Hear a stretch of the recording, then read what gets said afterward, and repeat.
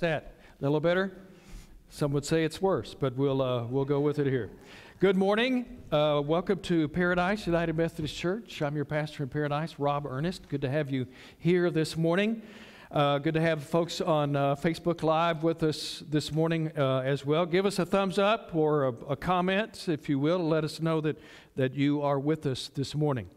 In your bulletin this morning, you should have a special Sunday envelope and I'm not exactly sure what you call this, a little flyer thingy, explaining United Methodist Student Day, which was actually last Sunday, but we're extending it to this Sunday as well, so that you will have an opportunity to contribute.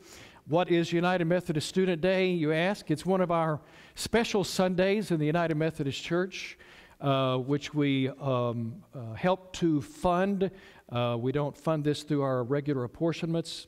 100% of this funding goes to United Methodist Student Day. It's a way to, as it explains here, a way to invest in our students for more than 100 years. It was actually the very first special Sunday initiated by the United Methodist back in the day. This is to support United Methodist students worldwide in achieving their educational goals, no matter what they might be, especially for scholarship programs in our seminaries across the United States. So if you have an opportunity today, if you would drop in an extra $5, $10, $20, $50, $100 bill in this envelope, okay, or write a check there too, and this will be sent to the district office and will be distributed worldwide after that. This is not in lieu of your tithes and offering. This is in addition to your tithes and offering. So bear that in mind.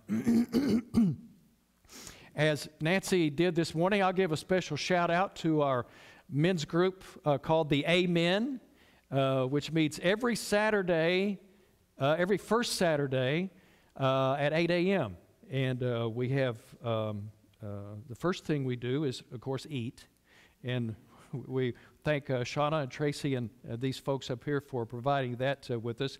But yesterday we had a great meeting. Ken had a great presentation on the Lakota tribe in South Dakota. We had AED training. Homer's daughter Kim came in and did some AED training. What does AED actually stand for? Do you know? We don't know. What is it? Automatic external defibrillator. I can't even say it, but we had training on it yesterday, so we kind of know what to do. We found out that it basically tells you what to do.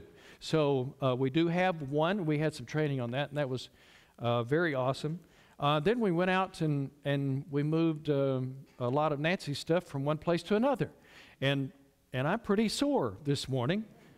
But it was a good time, and we got a lot accomplished. Then, right after that, the Paradise Rubies met, so we had some interaction there. I didn't get any of the cookies, though.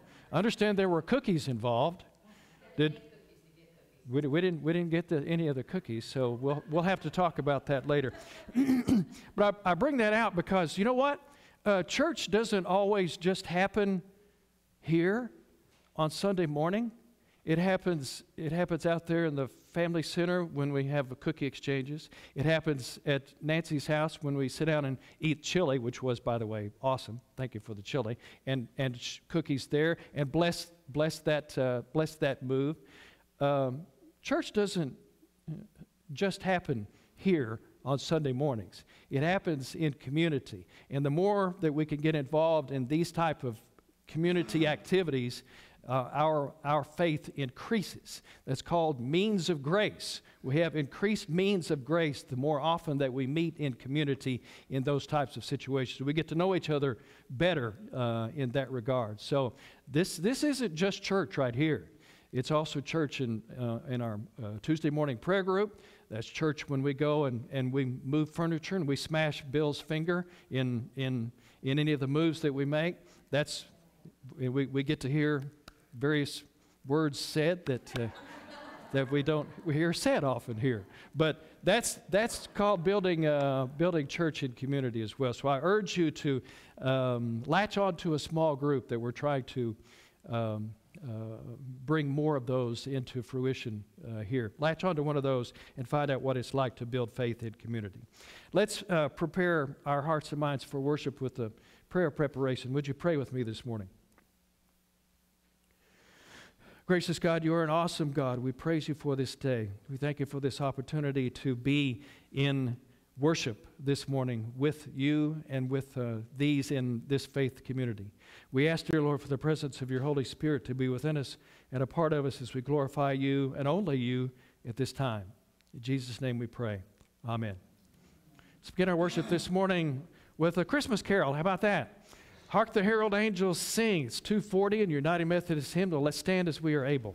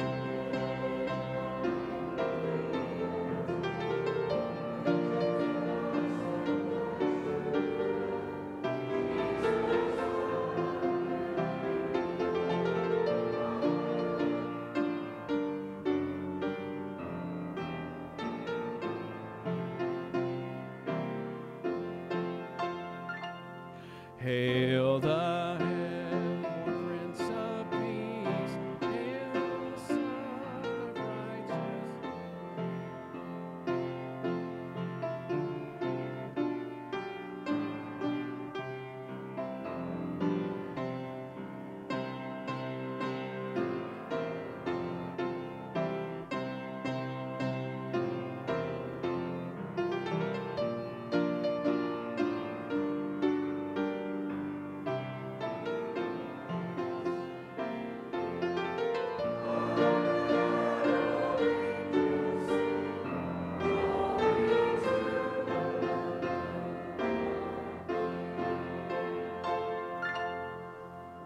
I ask you to remain standing for our call to worship and our Advent candle lighting at this time. I'm going to ask, we're doing this with our special groups this year. I'm going to ask all the men to come up at this time if you are able to do that. And Homer, bring one of those lighters with you in the back. One of the big candle lighter things. All the guys, you are technically all members of the Amen, okay? Even if you haven't made it to a meeting, we're counting you as a member of the Amen this morning. I think this will work right here. I think we should have probably either our oldest member or our youngest member light this candle. I don't think probably our oldest member is going to own up to being the oldest member, so maybe we should have the youngest member do that, should we? You can't get I know, after yesterday's lifting, we can't get our arm up that high. All right. Up here, Evan. Hold on to this.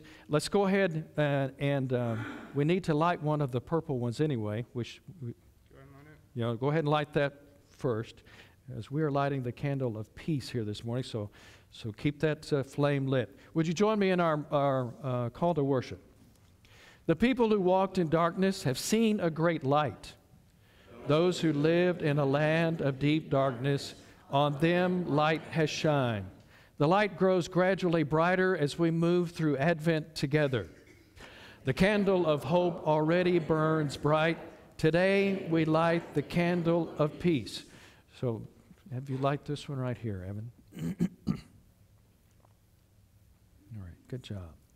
The coming Christ desires us all to thrive, patiently wanting us to turn from the ways of sin and death.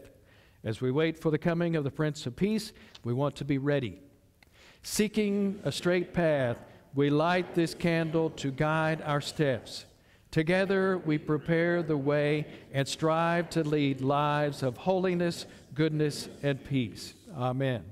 And would you remain standing? Let's turn to hymn number 218, It Came Upon a Midnight Clear. Thank you, guys.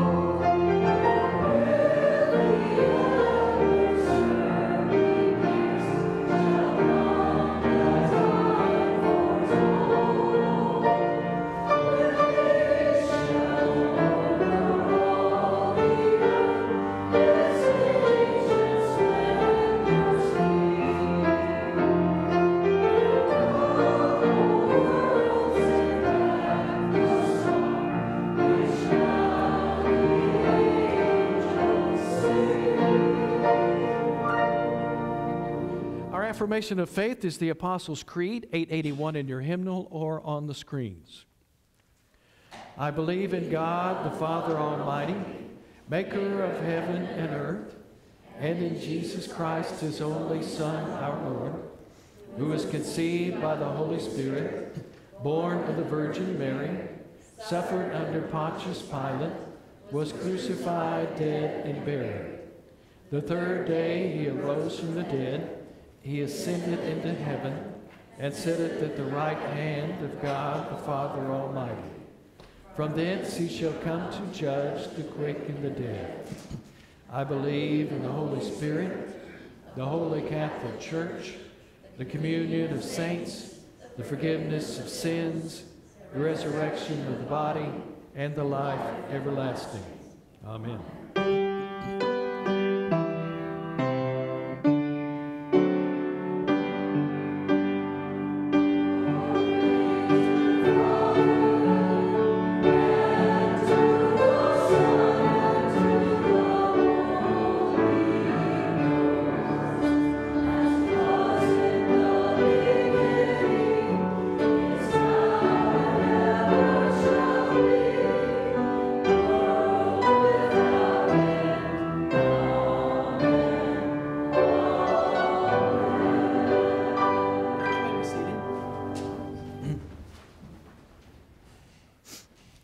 Thank you to all who helped put this particular worship service together. It takes a lot to get me organized. I know that's a fact. So we appreciate everybody who plays and sings and pushes buttons and thaws out bread and pours juice and arranges flowers, puts up trees. We've got a lot going on up here today, don't we? But we appreciate that. It's great to work together in this way. This is a time when we take a few moments to take a deep breath and relax for just a moment, to take a brief time of meditation, of silent prayer, to think about those who possibly want to be with us this morning but can't because of illness or pain, which they may be experiencing in some way. Think about those who are on our prayer request list, who have requested that we think about them in our prayer time. If you are on our pastor's prayer team, you know you receive this information every week.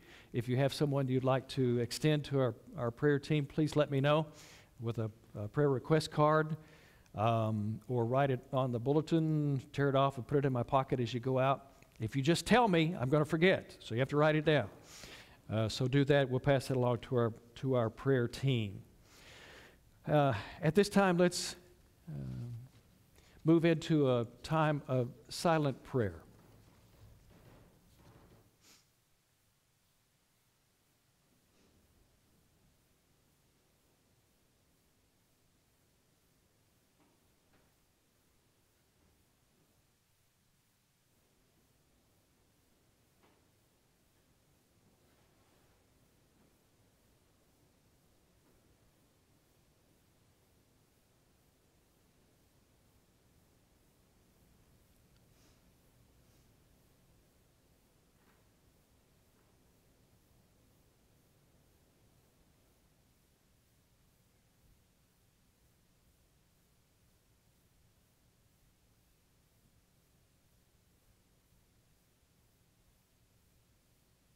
Lord, in the midst of this busy time, when we are in the rush to Christmas, you burst into our lives with the promise of something new.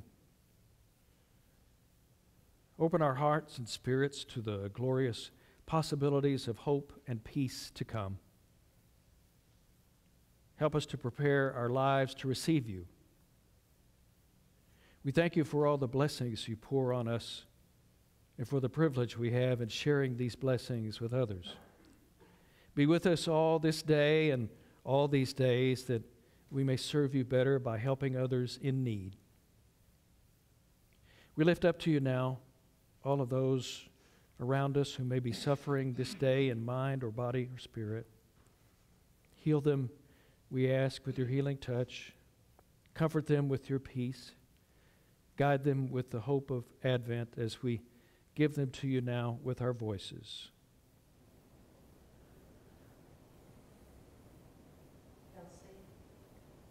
Lord, in your mercy, hear our prayers. Lord, in your mercy, hear our prayers.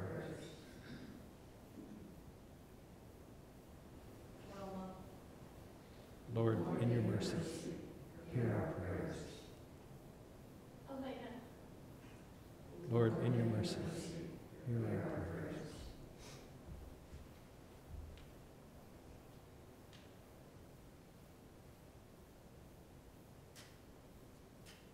Father, we lift these to you now who have been given with our voices to your throne. We ask for your mercy and your healing touch to be upon them, for your arms of peace to surround them, for your hands of comfort to enfold them. We ask, dear Lord, in the name of the one who taught us this prayer, our Father who art in heaven, hallowed be thy name. Thy kingdom come, thy will be done, on earth as it is in heaven. Give us this day our daily bread, and forgive us of our trespasses, as we forgive those who trespass against us. Lead us not into temptation, but deliver us from evil. For thine is the kingdom, and power, and the glory forever. Amen. Continue this time of prayer with our offertory prayer by the people. This is a little different than the prayers that we've just prayed because this is your prayer. I don't know your prayer life or your prayer habits or what you do, if you pray every day or don't pray at all or once a week or whatever, but here is an opportunity because this prayer is written in first person. This is actually you praying. So let's pray this prayer together. I delight in your love and salvation, Lord. There can be no greater gifts than these. I will gladly serve you in holiness and righteousness. I offer myself. I offer all that you have provided me. May this offering I bring be used to bring peace to your world and light to those who dwell in darkness. For it is in the name of Jesus that it is given. Amen.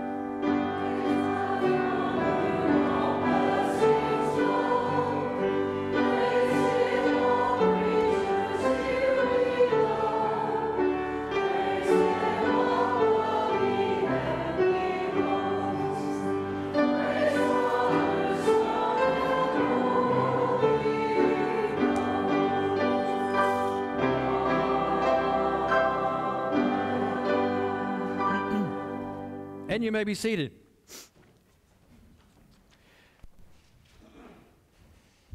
We have a special for you this morning coming from our cantata. We stole the name, the Three Tenors, from, who is it, Pavarotti, and there's a couple of other Italian guys who were the Three Tenors. We're just calling ourselves Three Tenors, okay, as not to steal their name. So this is O Come, Emmanuel.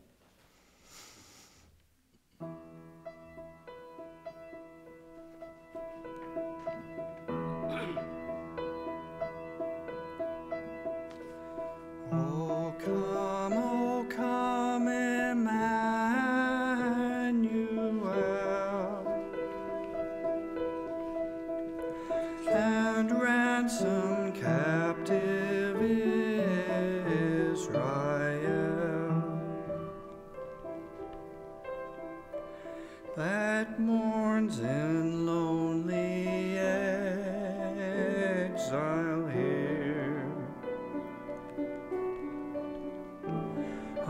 until the Son of God appear. Rejoice, rejoice, Emmanuel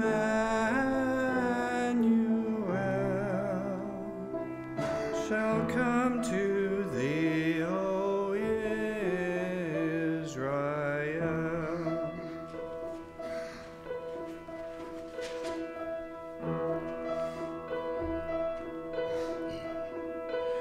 O come thou day spring, come and cheer our spirits by thine advent here. Disperse the gloomy clouds of night, and death's dark shadows put to flight. Rejoice, rejoice, Emmanuel shall come to thee, O Israel.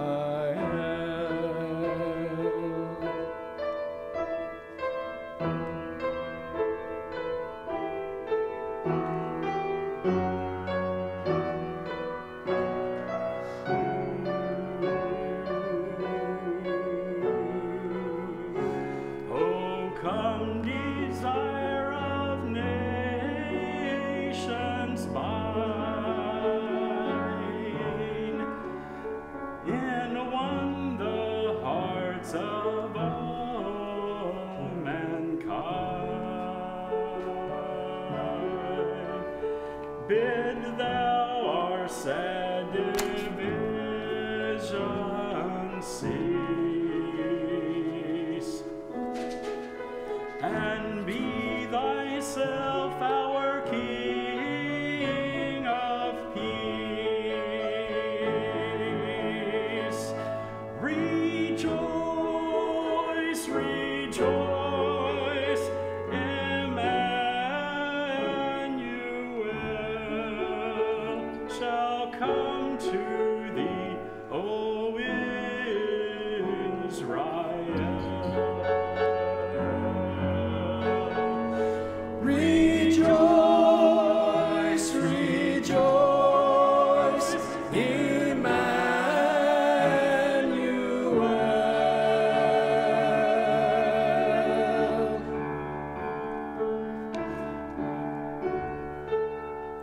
shall come to thee, O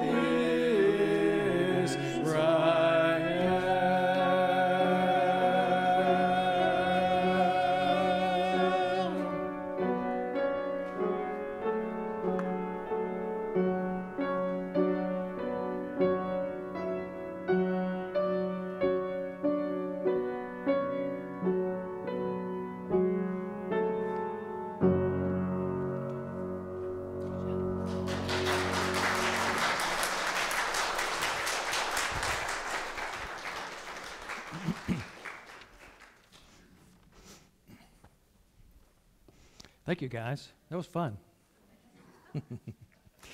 And, well, we need to have a kids' message here this morning, don't we? If you are a youth at heart, if you are youthful, if there are some youthful bones in your body, if you're short, if you're little, if you wear shorts, if you've ever been young before, if you'd like to come up for the kids' time, please do so at this time.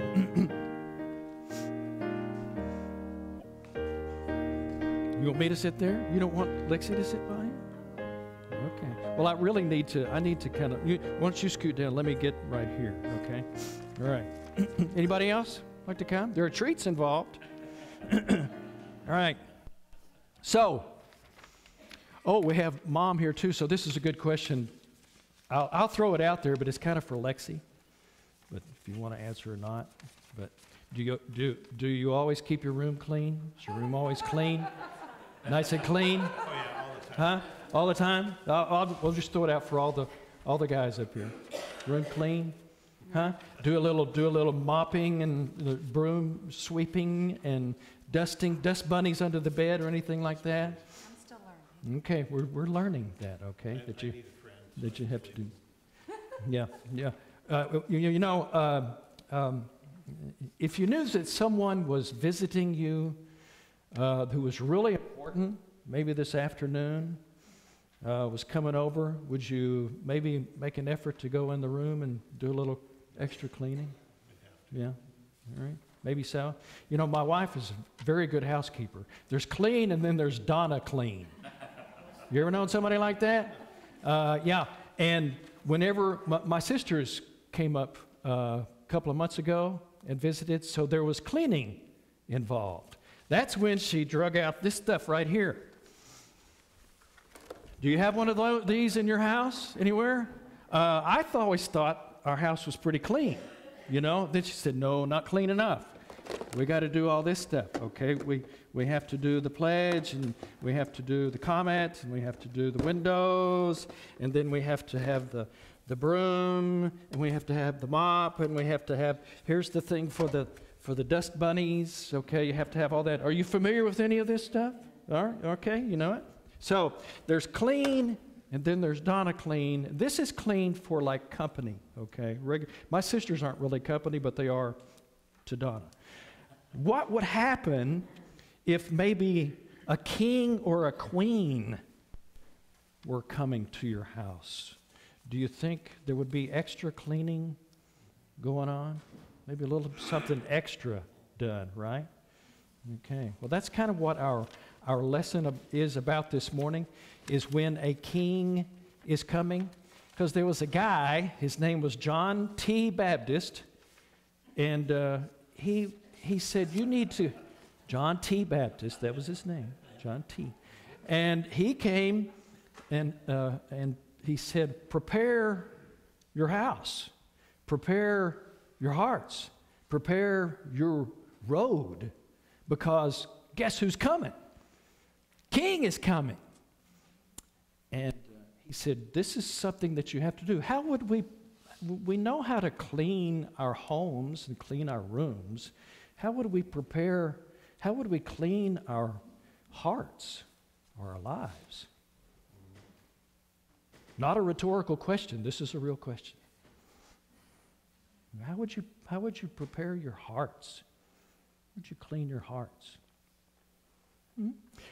Well, repent of sins, repent of things. Repent. You can repent of your sins. You could say, sorry for all this stuff I've done. And then try to live a better life. Try to live according to what the King says. And the King is Jesus. So try to be more like Jesus. Prepare your own life. Prepare your way. Clean your heart. Clean your room. And clean your house. All right? That's what John T. Baptist said. We'll talk more about him later this morning. All right, let's have a prayer, shall we? Can you help me with this? Dear God, you're awesome. You're awesome. Praise you for this day. Thank you for John T. Who showed us how to prepare the way. In Jesus' name we pray. Amen. And now's a treat. Now you can have a treat.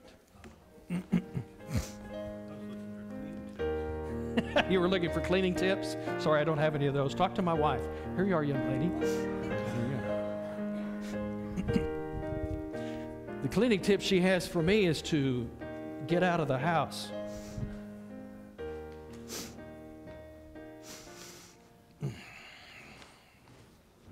Thank you guys for volunteering to be with us up here.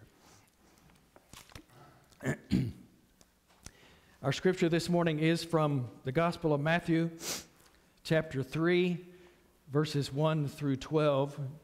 If you want to compare, this is also in Luke. Matthew 3, verses 1 through 12. In those days, John the Baptist appeared in the wilderness of Judea, proclaiming, "Repent, for the kingdom of heaven has come near." This is the one of whom the prophet Isaiah spoke when he said, "The voice of one crying out in the wilderness, prepare the way of the Lord, make his paths straight." Now John wore clothing of camel's hair with a leather belt around his waist, and his food was locusts and wild honey. Then the people of Jerusalem and all Judea were going out to him and all the region along the Jordan. And they were baptized by him in the river Jordan, confessing their sins. But when he saw many Pharisees and Sadducees coming for baptism, he said to them, "You brood of vipers, who warned you to flee from the wrath to come? Bear fruit worthy of repentance. Do not presume to say to yourselves, 'We have Abraham as our ancestors,' for I tell you, God is able from these stones to raise up children to Abraham. Even now the axe is lying at the root of the trees. Every tree, therefore, that does not bear good fruit is cut down and thrown into the fire. I baptize you with water for repentance, but one who is more powerful than I is coming after me. I'm not worthy to carry his sandals. He will baptize you with the Holy Spirit and fire.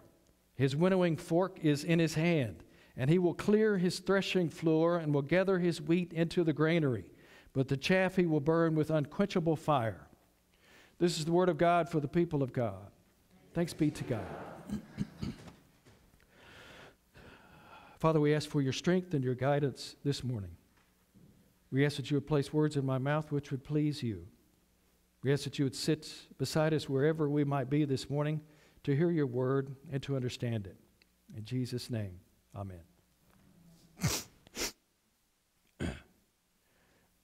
Our last full-time appointment was in Lecompton, Kansas,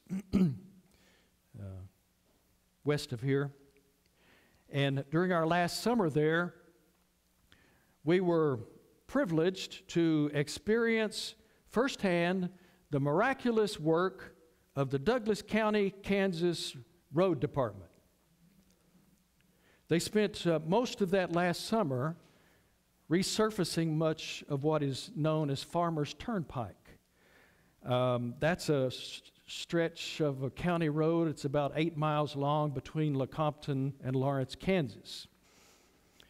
And it was pretty frustrating at times for those of us who had to travel that road almost daily, but the process was really remarkable if you look back on it. You know, I'm sure there are lots of very smart people who knew what they were doing when they planned and researched a very long time before they attempted such an undertaking as that. Even so, there were a couple of glitches along the way. I recall one day as I waited for the Follow Me car. You know the Follow Me car? What's that called? The pilot car. It's the Follow Me car. I was waiting for it to come gather up our line so we could pull out and go.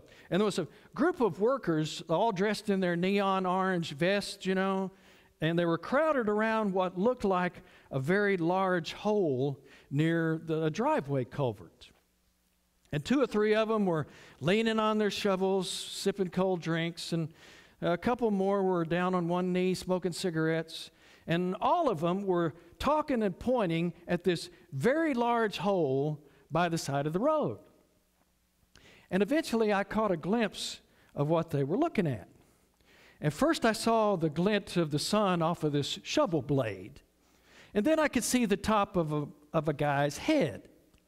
And finally, I could see that there was this one guy down in that hole digging for all that he was worth while the other men watched and pointed and smoked. That, my friends, was John the Baptist of the Farmers Turnpike Resurfacing Project. While everyone else was standing around talking and smoking and pointing, he seemed to be the only person who was preparing the way for us to drive smoothly and safely down Farmers Turnpike. But as we all know, he could not do that alone. Although it appeared that this guy wasn't getting much help on that particular day, we know it takes a lot of work by a lot of people to build a road. Takes those skilled in explosives to flatten mountains and hills. It takes those skilled in architecture and bridge building to span valleys and streams. It takes those skilled in operating heavy machinery to straighten curves and make rough ways smooth.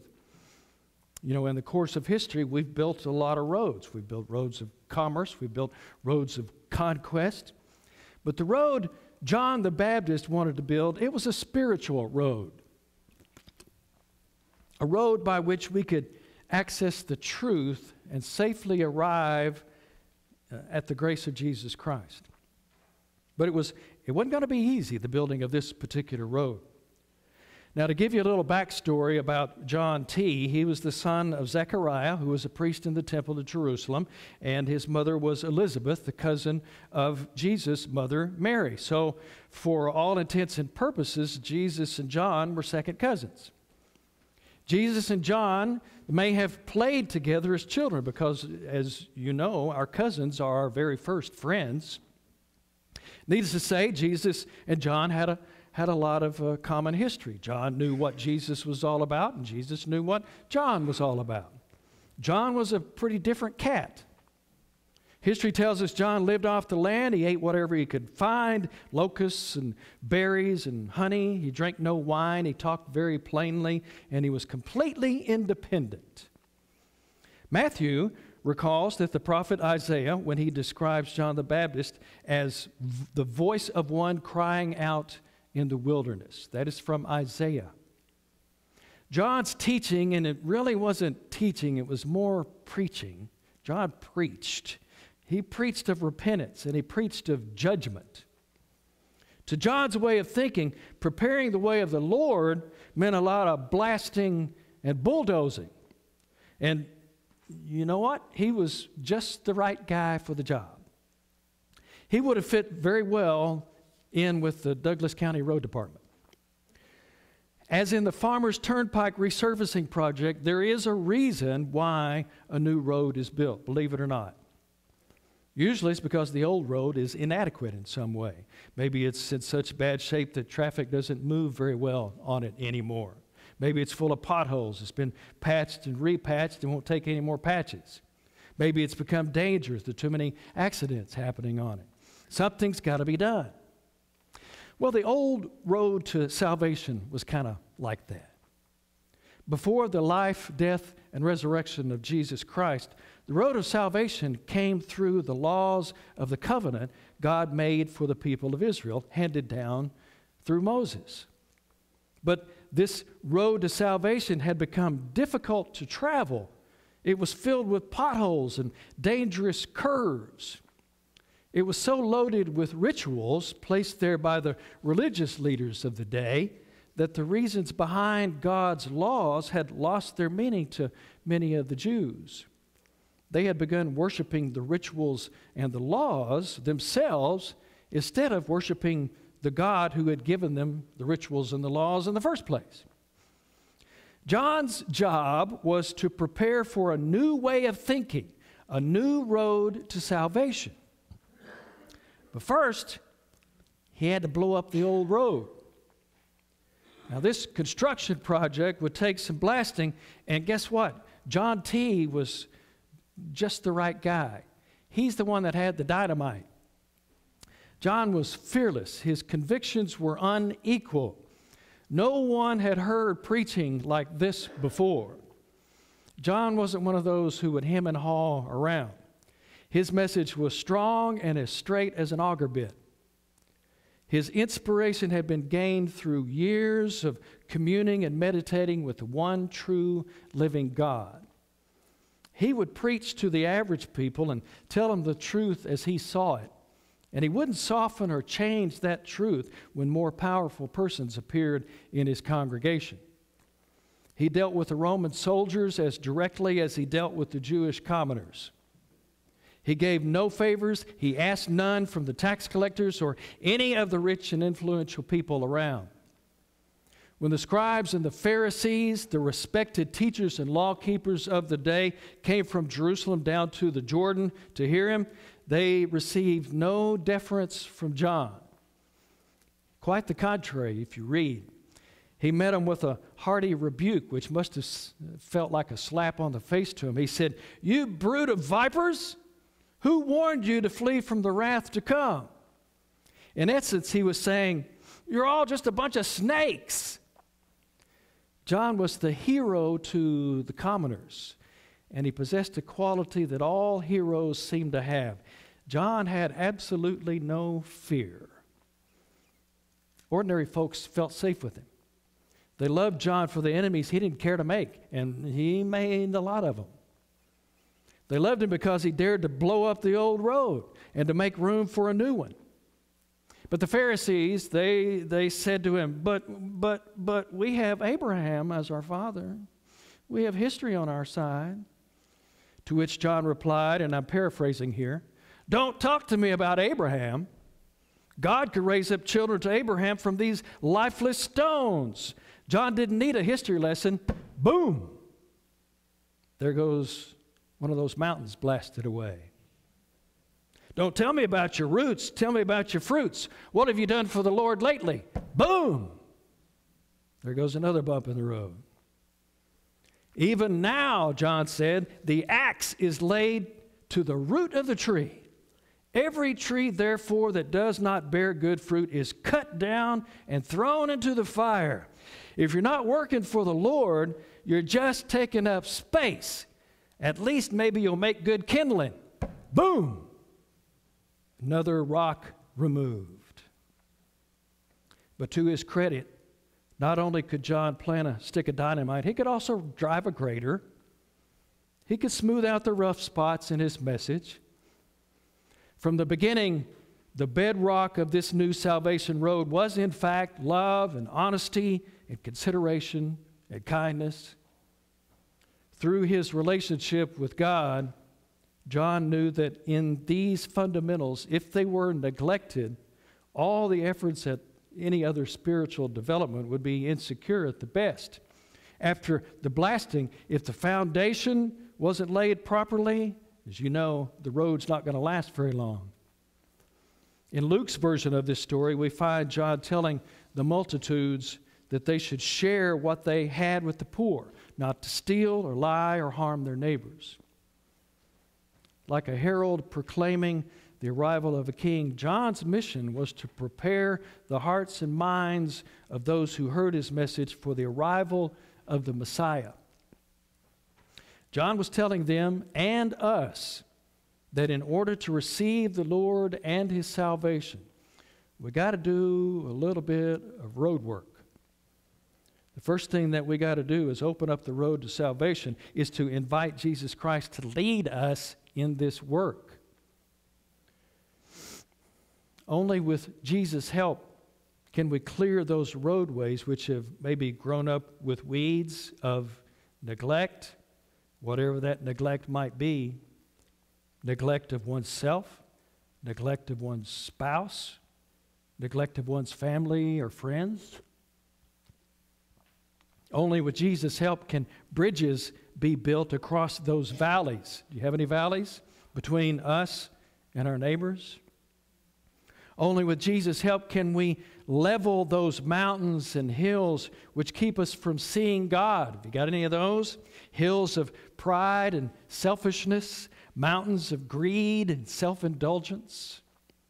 Only Jesus can roll out the rough spots for those who will follow us down this long but glorious salvation road. Only Jesus can make our crooked road straight and narrow. I don't know about you, but my road to salvation is still under construction.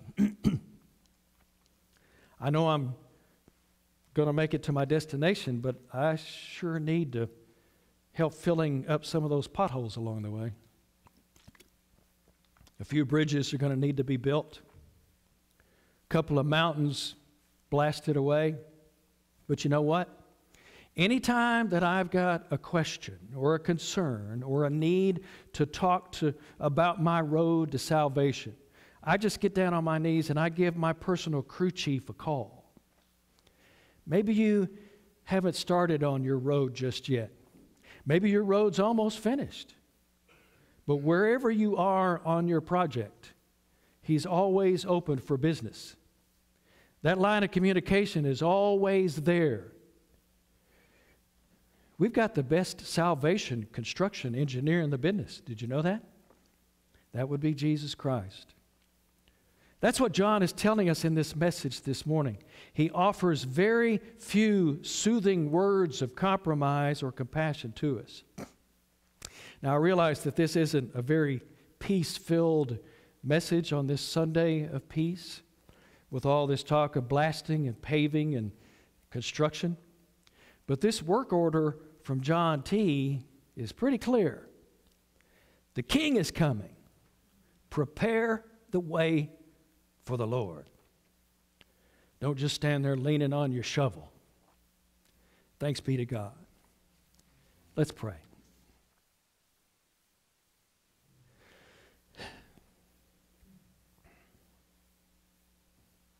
Dear God, as we move deeper into this meaningful season of Advent, this Sunday of peace, we're reminded of the message of John, to be prepared for you, to prepare ourselves for the peace and the understanding which comes only through knowing you, to prepare our own road of salvation so that not only we may take it smoothly, but that those who know us and see us may also know of the way to you. In Jesus' name, amen. We're going to celebrate Holy Communion this morning with John T. in mind as we continue to celebrate this Sunday of peace during this special Advent season. I'll ask you to turn in your United Methodist hymnal to page 12 as I prepare the table for you.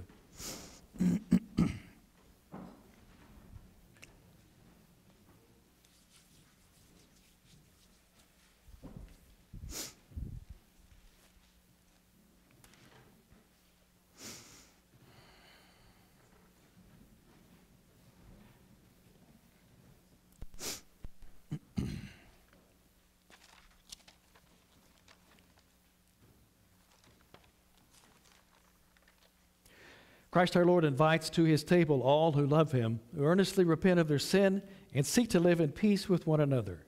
Therefore, let us confess our sin before God and one another. Merciful God, we confess that we have not loved you with our whole heart, failed to be an obedient church. We have not done your will, broken your law. We have rebelled against your love. We have not loved our neighbors. We have not heard the cry of the needy. Forgive us, we pray. Free us for joyful obedience. Through Jesus Christ our Lord. Amen. Hear the good news. Christ died while we were yet sinners. That proves God's love toward us. In the name of Jesus Christ, you are forgiven. In the name of Jesus Christ, you are forgiven. Glory to God. Amen. Have you turn to page 15? In the middle of the page, the great Thanksgiving. The Lord be with you. And also with you. Lift up your hearts. Let us give thanks to the Lord our God. It is right and a good and joyful thing always and everywhere to give thanks to you, Father Almighty, Creator of heaven and earth. You formed us in your image and breathed into us the breath of life. When we turned away and our love failed, your love remained steadfast. You delivered us from captivity, made covenant to be our sovereign God, and spoke to us through your prophets. You look for that day when justice shall roll down like waters, and righteousness like an ever-flowing stream. When nation shall not lift up sword against nation, neither shall they learn war anymore. And so with your people on earth and all the company of heaven, we praise your name and join their unending hymn. Holy, holy, holy Lord, God of power and might. Heaven and earth are full of your glory. Hosanna in the highest. Blessed is he who comes in the name of the Lord. Hosanna in the highest. Holy are you, and blessed is your Son, Jesus Christ, whom you sent in the fullness of time to be a light to the nations. You scatter the proud in the imagination of their hearts, and have mercy on those who fear you from generation to generation. You put down the mighty from their thrones and exalt those of low degree. You fill the hungry with good things, and the rich you send away. Your own Son came among us as a servant, to be Emmanuel, your presence with us. He humbled himself in obedience to your will, and freely accepted death on a cross. By the baptism of his suffering, death, and resurrection, you gave birth to your church, delivered us from slavery to sin and death, and made with us a new covenant by water and the Spirit. On the night he gave himself up for us, he took the bread, and he gave thanks to God, and he broke it, and he gave it to his disciples. He said, "Take this and eat this, all of you. This is my body, which is given for you. Do this in remembrance of me." When the supper was over, he gave thanks to God, and he gave it to his disciples. He said, "Take this and drink this, all of you. This is the blood of the new covenant, which covers the sins of many, the sins of the past, sins of the present, your sins of the future. Do this as often as you drink it in remembrance of me." And so, in remembrance of these, your mighty acts of Jesus Christ, we offer ourselves in praise and thanksgiving as a holy and living sacrifice in union with Christ's offering for us, as we proclaim the mystery of faith. Christ has died, Christ is risen, Christ will come again. Pour out your Holy Spirit on us gathered here and on these gifts of bread and juice. Make them be for us the body and blood of Christ, that we may be for the world the body of Christ, redeemed by his blood. By your Spirit, make us one with Christ, one with each other, and one in ministry to all the world, until Christ comes in final victory and we feast at his heavenly banquet. Through your Son, Jesus Christ, with the Holy Spirit, in your holy church, all honor and glory is yours, Almighty Father, now and forever. Amen. Would you help me?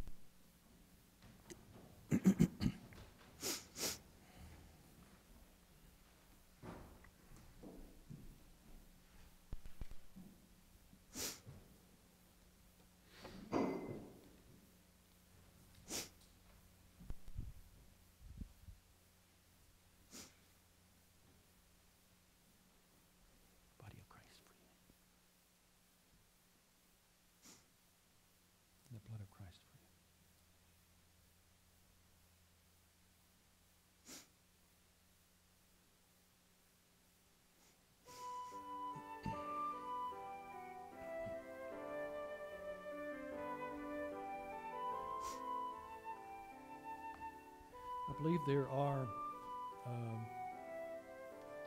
I can only come up with go-go cups right now. Yeah. Prepackaged elements at this back table. If you are not comfortable with receiving the elements from us here, you're welcome to receive those if you like. We have a few guests here this morning. This is an open table.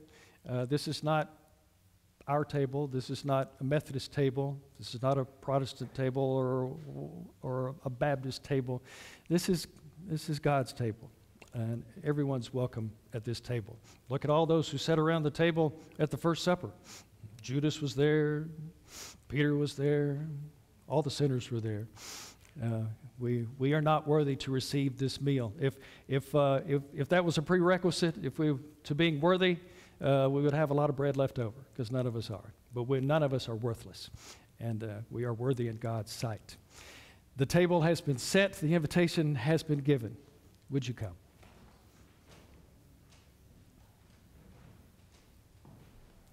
Body of Christ for you, Evan. Body of Christ for you, Lexi. Body of Christ for you, Sean. Body of Christ for you, Tracy. Body of Christ for you.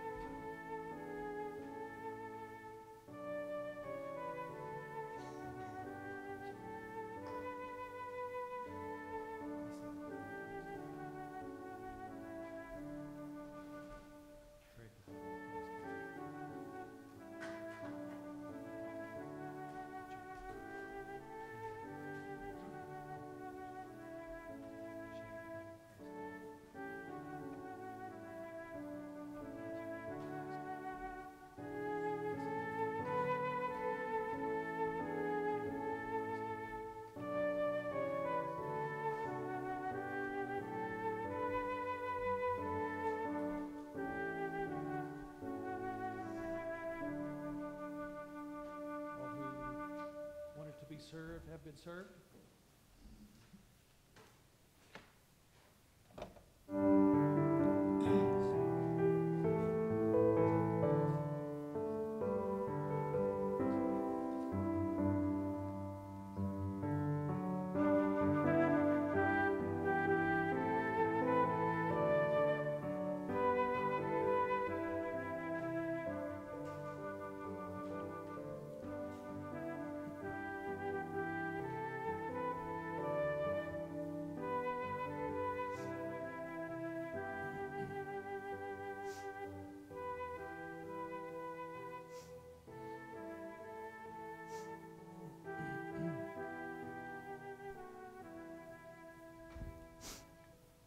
The celebration of the table continues all through Advent, not just today. So we'll have many table celebrations. I'm sure you will have many at your family gatherings as well. But this is a special one during Advent that we share with you. Thank you for sharing with us today. I've lost my bulletin, so I don't know what the next song is, but it's on the screen. How about that? Technology is wonderful, isn't it? Would you stand with us as we sing our song of invitation? If you would like to be a part of this community of faith by transfer, by profession of faith, if you'd like to find out more about your salvation road, please come talk to me as we stand and sing, O Little Town of Bethlehem.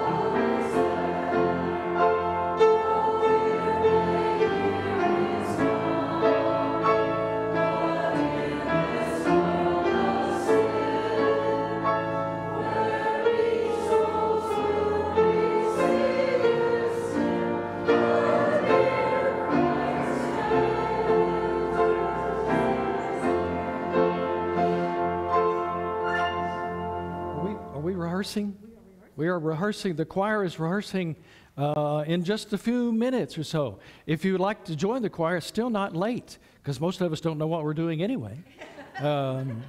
So please join us for the choir if you'd like. Our cantata will be December the 18th, I believe. And we're going to rehearse heavily between now and then to make sure. This is our red-headed choir director here. She's a taskmaster, so know what you're getting into with that, all right? Would you receive this benediction? The Lord bless you and keep you. The Lord make his face to shine upon you and be gracious unto you. The Lord lift up his countenance upon you and give you peace until we meet again. Amen.